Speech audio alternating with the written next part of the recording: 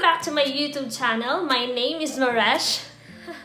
Speechless ako, but I really want to thank all the subscribers here sa channel ko and sa mga Facebook friends, clients, co-sellers. Thank you so much sa support niya binigay niya sa aking YouTube channel. If you're new here sa aking channel, feel free to subscribe and ring the button bell so that you'll be notified on my next video. We are going to discuss about on how did I read my pimples.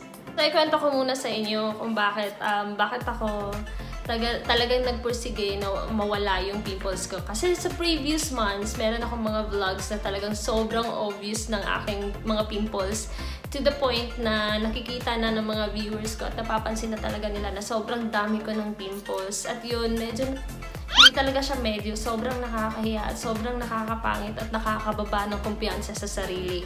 Dumating din sa time na talagang napapaiyak na ako pag nakikita ko yung sarili ko sa salamin. Ramdam niyo yun, yung parang hindi mo na gustong makita yung sarili mo kasi sobrang napapangitan ka talaga sa sarili mo. Yun, hindi na ako gumagawa ng vlogs right after that hanggang sa nag-decide ako na gusto kong i-pursue talaga kasi gusto kong mag-vlog. Tapos, yun nga lang, na nadi-disappoint ako every time na nakikita ko yung sarili ko sa camera kasi sobrang nakakapangit yung marami kang pimples. So, yun, back to the main point kung bakit nawala ang aking pimples. Isi-share ko sa inyo. Just watch this whole video.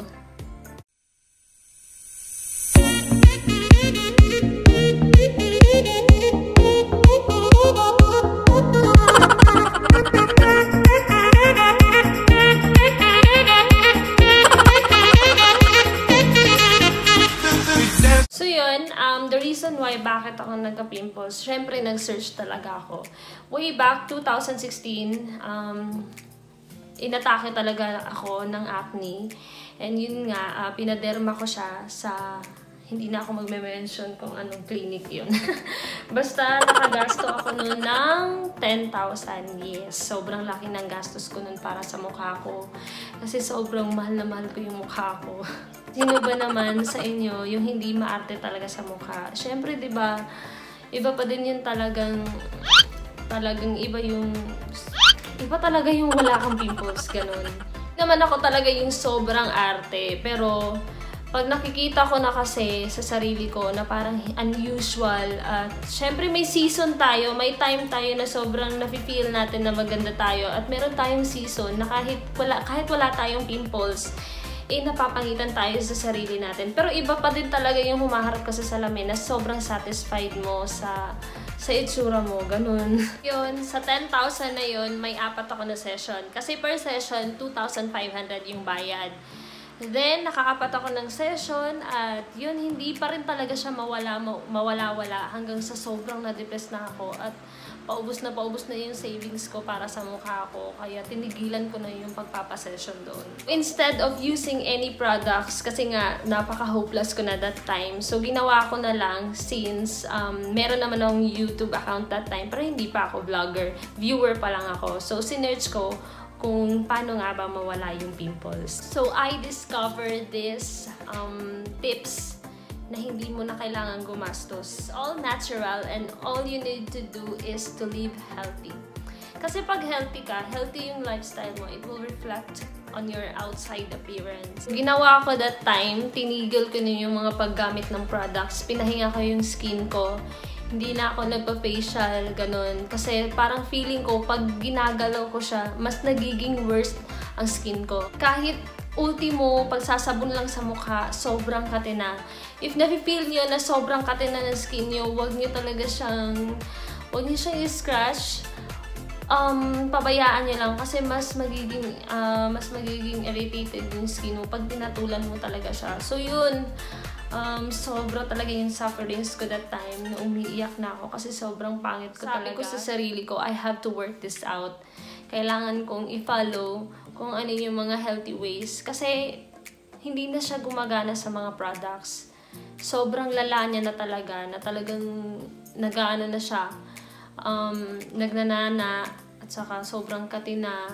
Yun, parang dumudugo na nga yung ibang area ng acne ko. Hindi ko siya magawa talagang videohan that time kasi hindi ko talaga kayang Hindi nga ako makatingin sa salamin, how much more kung i-video ko pa siya or i-save ko siya. Yun lang, yung parang sabi ko sa sarili ko, kunan ko na lang siya ng picture para in the future, pag okay na yung skin ko, tatawanan ko na lang yung situation na yun. So, how did I rid my pimples? First, winala ko yung mga factors na nakakapag-trigger sa pimples ko. Yung sobrang exposed sa alikabok. Hindi ko rin kasi mawala yung lifestyle ko kasi nabibenta ako ng ukay-ukay, opener ako. So, pag once na open ko na yung stock ko, yung alikabok talaga nandun sa mukha ko. So, yung ginagawa ko, tinatabon ko talaga yung mukha ko na to the point, mata na lang talaga yung na-expose. Then, sa pagtulog, yun, nagsasacrifice talaga ako that time. Natulog ako ng more than 8 hours. Yung matulog na ako ng maaga. Kasi malaki din talagang factor yung kulang ka sa tulog. Kasi stress din yan eh. Stress din ako that time. Sobrang stress and depressed. Kasi nag-aaral din ako noon ng panahon na yon ng nursing. Kaya sa kurso ko pa lang, sobrang sobrang stress na. Tapos instead na umiinom ako ng mga anong tawag yun? Yung mga flavored drinks, mga soft drinks, iniinom ko na lang siya ng sobrang daming water. Water is life ako that time. Hindi na ako pumapatol na mga Coke, Pepsi, Royal, wala na. Nag-break na kami kasi gustong-gusto ko na talagang mawala yung pimples. Then, uminom ako ng vitamins, vitamin C, and vitamin E. Hindi ako hiyang sa... Hindi ko na maalala kung ano yung vitamin E na ginamit ko that time. Pero sa vitamin C, any vitamin C, hindi naman nakaka-breakout. Nagiging mas glowy pa yung skin ko. And for the meantime, if nakikita niyo, sobrang glowy talaga ng skin ko. And isi-share ko din kung ano yung mga current products na ginagamit ko. And nabasa ko rin sa website na talagang pag may breakout ka, you should avoid dairy products, any dairy products. So, yun, hindi na ako basta-basta kumakain ng basta may dairy products. Ayun, yung pinaka mahirap ihiwalay sa akin. Kasi lagi talaga akong kumakain ng tuyo, yung mga itlog, yun, binawal na talaga siya. So, tinry ko kung talagang isa talaga siya sa factor. Well, guys, nakaka-apekto talaga yung mga oily foods, pati yung itlog. Kasi nangangati ako. Sa tuwing kumakain ako ng itlog, napapansin ko talaga na sobrang nangangati yung aking pimples. So yun, iniwasan ko yung mga oily foods. Laking tulong sa akin talaga nun. Even until now, hindi na ako masyadong kumakain. Kumakain pa din naman, pero minsan na lang. Hindi na talaga siya yung tipong palagi, kagaya ng halos everyday. Every meal, oily talaga. Binago ko yung lifestyle ko at sobrang laking tulong sa akin para mawala yung aking pimples. To the point na hindi ko na talaga kailangan gumastos ng 10,000 and yun lang, kailangan mo lang palitan yung lifestyle mo na sobrang healthy. Kasi paano naman yung facial mo kung yung lifestyle mo is hindi naman healthy, di ba? Useless. Now, I'm going to share all the products that I am currently taking na sobrang laking naiambag sa aking mukha. Sa buhay ko talaga, syempre. Kasi, pag wala na to, pag feeling mo satisfied ka kasi sa mukha mo, nababawasan yung stress mo. Lalo na pag nakikita mo yung skin mo na sobrang glow, parang nagre-reflect siya na, ay, ang healthy ko naman, ganun. First product that I'm going to show you is this product, Pantothenic Acid, 500 mg, B-complex vitamin with vitamin B5. So, etong product na to, na-review ko siya kasama sa aking Yesui set. And matagal na ako na-take nito. Like, 1 month na ata? Or 1 to 2 months? Hindi ako sure. Minsan kasi nakakainom, minsan din hindi. So, itong product na to sa isang YouTuber din. And nabasa ko yung mga comments na sobrang daming nag-take nito para mawala yung pimples nila. So, I think helpful din to sa akin, aside sa healthy living, aside sa mga products na ginamit ko. Ito yung siguro mga 50% na naiambag din sa akin, aside sa 50% healthy living. Not just that, sobrang dami niyang benefits. Yung pinaka nagustuhan ko sa kanya is parang all around siya. Sa skin, sa health mo, sa puso mo, and as well as sa hair. Hindi na ako masyadong nag-hair fall at yun nga, medyo madali yung tubo ng aking buhok ngayon sa pagte-take ko sa kanya. The next product I'm going to show you is the, ayan, kilala nyo to, Pro Life Atlas Vitamin E 400 IU. So, ito din, sobrang ganda nito. Every time na iniinom ko siya, take note guys, sa akin, iniinom ko to every night bago ako matulog. Kasi feeling ko, pag iniinom ko to, sobrang sarap ng tulog ko. Like, straight talaga na hindi ako bumabangon in the middle of the night para umihi. Morning na ako nakakagising. Mura lang to. Like, 50 ata. 60, 70. Nakalimutan ko, pero hindi to umuabot ng 100 yung isang box. And I'm really sure that authentic to kasi sobrang meticulosa din ako bumili. Pag bumibili ako online, sinecheck ko yung review and mga feedbacks ng mga clients na, and so far, lahat naman 5 stars. So, feeling ko, sobrang laki na iambag ng product nito sa buhay ko. And isa to talaga sa mga tumulong na mawala yung aking pimples. Kasi, diba, you really need rest. And every time na iniinom ko to, sobrang sarap ng tulog ko. And sabi ko kanina, one of the factor or one of the things that you should do is to have a complete rest. And one of that is having a good sleep. Decided to ipakita din to sa inyo. Itong Ferndy. Ayan. Hindi ko alam ano ba yung mga ganun-ganun ng mga vloggers. Ayan, ayaw niya, ayaw mag-focus. Oh, eto, Ferndy 1000 IU Soft Gel Capsule Vitamin. Nakita ko to sa Facebook na sobrang daming nagre-review. Bago ko pa lang to siya na-take at wala pa akong masyadong napansin. Pero gagawa ako ng bukod na video para ma-review itong product na to. Not the least is the Puritan's Pride Vitamin C 1000 mg with bioflavonoids and wild rose hips. So, coated caplets. So, ang masasabi ko lang talaga nito, kailangan nyo talaga siyang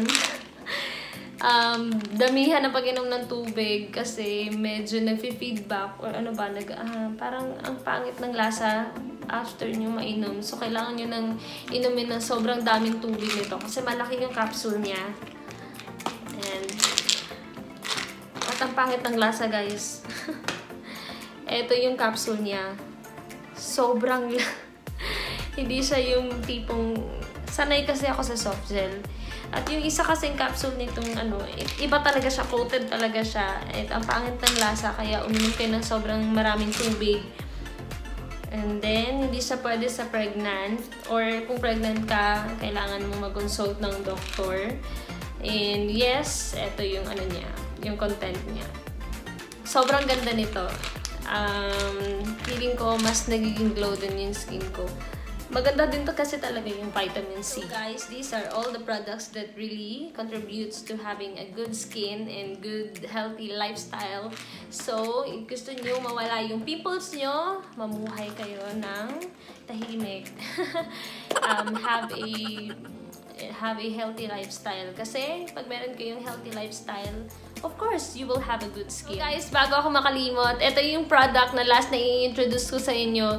Yung talagang ito yung visible na effect niya. Yes, ito talaga yung effect niya. Sobrang kintab sa mukha. So, if you're watching to my previous vlogs, I mentioned Yasui Beauty Set. Yun yung gamit ko sa mukha ko. That's why I have this glass skin. Yes, nakaka-glass skin siya kasi nagpipeel siya.